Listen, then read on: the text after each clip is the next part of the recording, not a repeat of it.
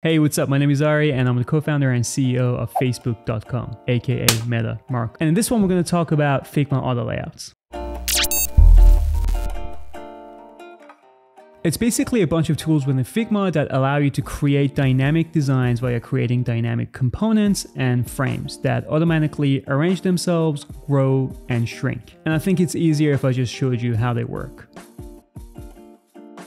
All right, let's go ahead and start simple. First, I'm going to create 3 different text items over here. So I'm going to create home, I'm going to duplicate this, I'm going to create about, and then I'm going to create contact. There are 3 different ways in order to create auto layouts. First, you can select all the items that you want to include inside an auto layout and come up here where it says auto layout, press the plus button, and you have yourself the auto layout. The interface changes to represent that. I'm going to press Command Z and I'm going to select all my items again. Another way is to just press Shift and A on your keyboard. So Shift A also creates an auto layout. And the very last way is to right click and just come down here where it says add auto layout. Great. Another note is that if you have your items stacked next to each other horizontally and you create an auto layout, then it'll create a horizontal auto layout. But if I was to do this vertically, so home, and let's just say that I wanted to make an auto layout out of these, then that creates a vertical auto layout. However, you could change the direction with ease by clicking this button over here, which changes the direction of your auto layout. In order to remove the auto layout, you simply select the item, you come over here and either press this minus button and that removes the auto layout and changes it back into a normal frame, or you could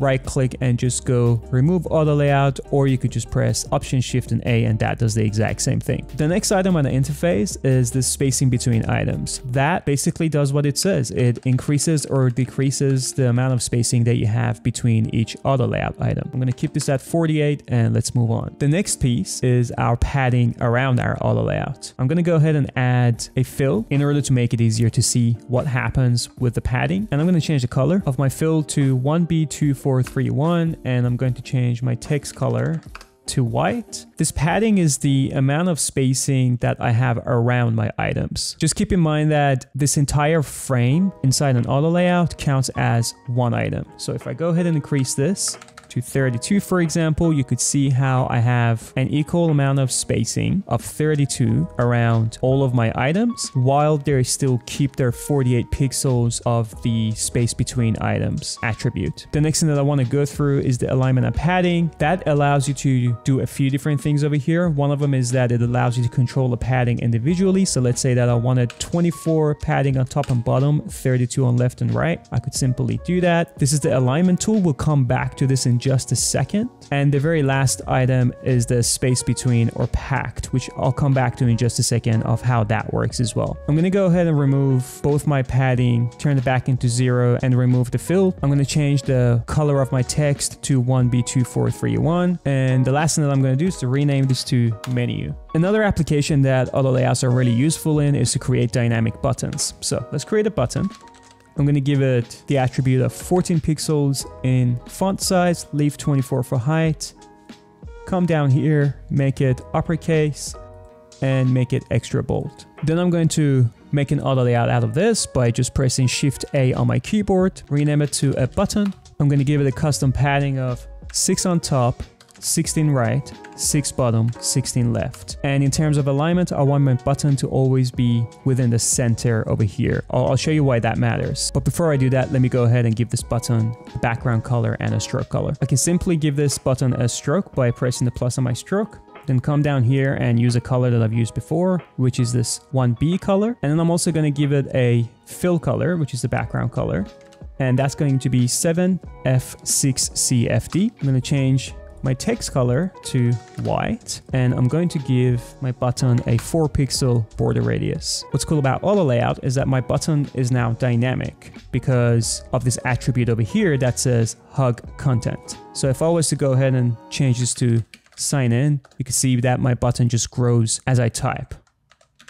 I'm going to change it to sign up, and let me show you guys something over here. If I go ahead and manually resize my button, you could see the attribute change from hug content to fixed. So if I change it back to hug content, it's going to account for the padding that I have around my button, which is 16, 6, and 16. And it's going to leave that gap around the item that I have the auto layout around, and the button will grow accordingly to that. Longer button. But there are times where you want a specific width on your buttons or your elements, and you could either change this manually to fixed, but if you start manually resizing your button, the attribute changes to fixed on its own. But what if you wanted your text to align to the center or to the right? Well, that's quite easy. You could simply do that by moving it to the center or to the right. But if I go ahead and change the height of my button, you can see that my button is at the top right, and that's why the alignment tool is good for. So you could basically control exactly where your item ends up. So you could put it at the top center, center of the entire thing, bottom center, bottom right, whatever. For the purpose of my button, however, I want both the height and the width to be on the HUD content. And next, we're going to duplicate this button, and I'm going to create a login button. I'm going to change the background of my login to E8, E8, E8, and I'm going to use the same black as what I was using before. I'm going to increase the size of my border radius to 2 pixels as well. Then I'm going to create a new auto layout out of these two guys, and I'm going to rename this to buttons. And I'm going to change the spacing between them to 16 pixels of spacing. I'm going to place them next to these guys, select both of my frames that are auto layouts, and press Shift A on my keyboard, make an auto layout out of these guys, and we almost have a menu. All I'm going to do is to just give it a fill, make sure the fill is white, give this fill a padding of 16 top, 32 right, 16 bottom, 32 left, like this. And the 16 calculates from the largest item that you have within your auto layout. So for example, the largest item I have are these two buttons. So the 16 and the 32 is from this, where from my text, it's actually 16, 28, 32. Let's go ahead and call this our nav, and let's play around with these items a little bit. I want a couple of things to happen over here. I want to create a responsive nav. So when I resize this, I want every item within here to get resized as well. I want everything to be center aligned to each other, and both of those things are quite easy to do. In order to do that, I'm just going to come over here quickly, open up my alignment and padding tool, and make sure everything is center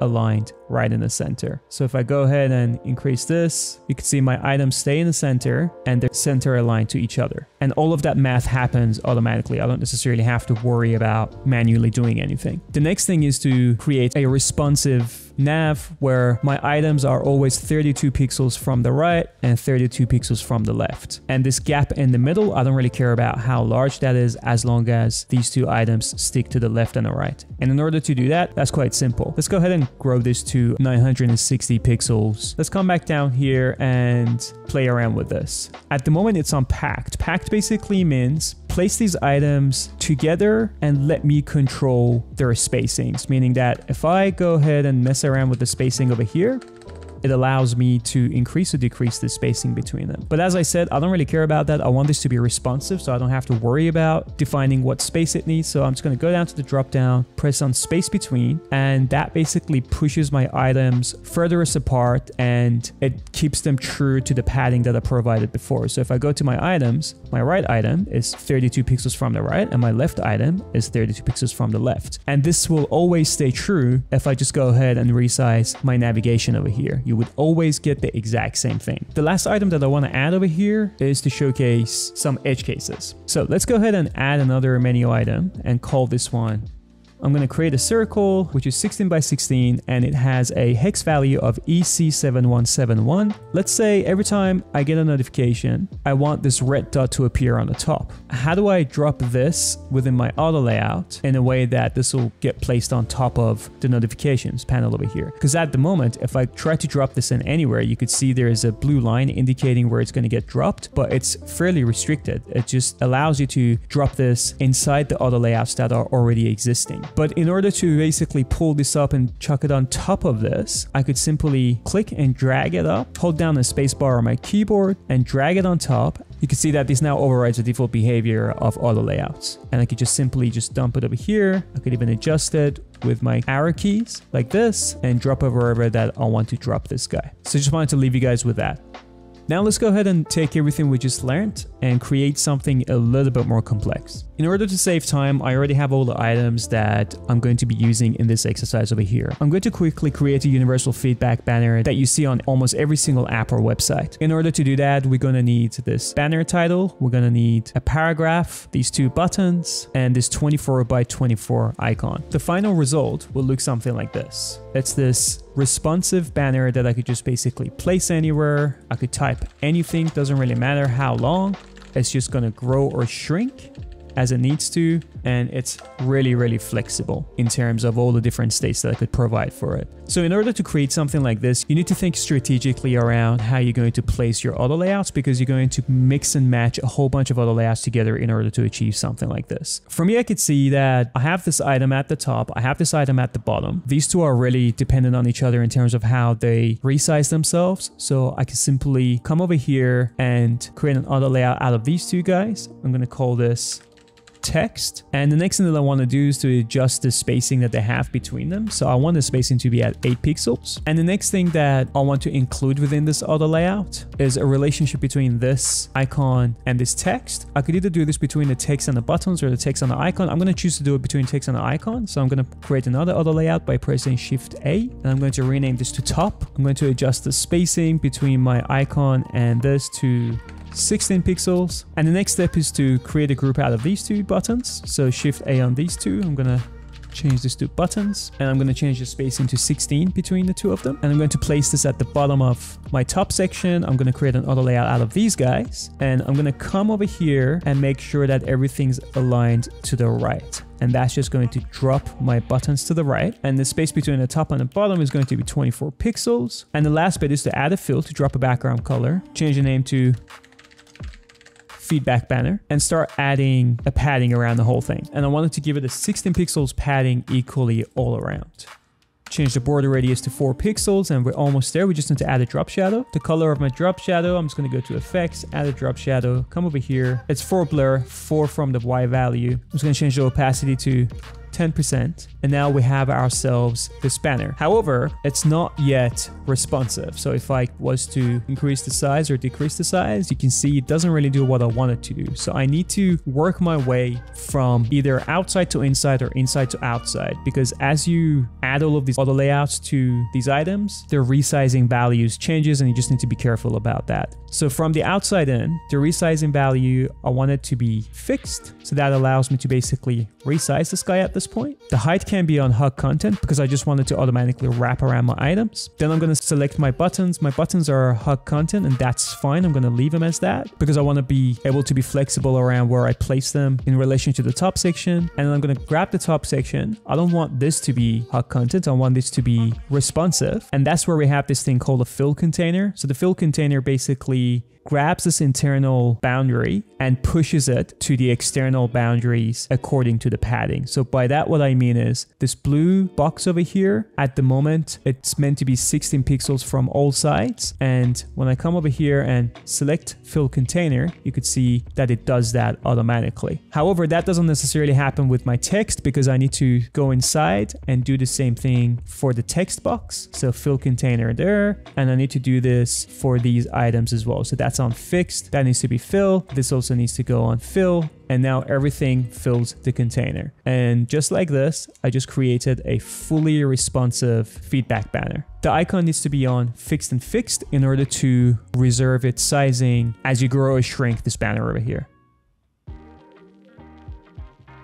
And as usual, that's it for this one. Don't forget to like and subscribe if you enjoyed this video and candid content like this, and I'll see you guys in the next one.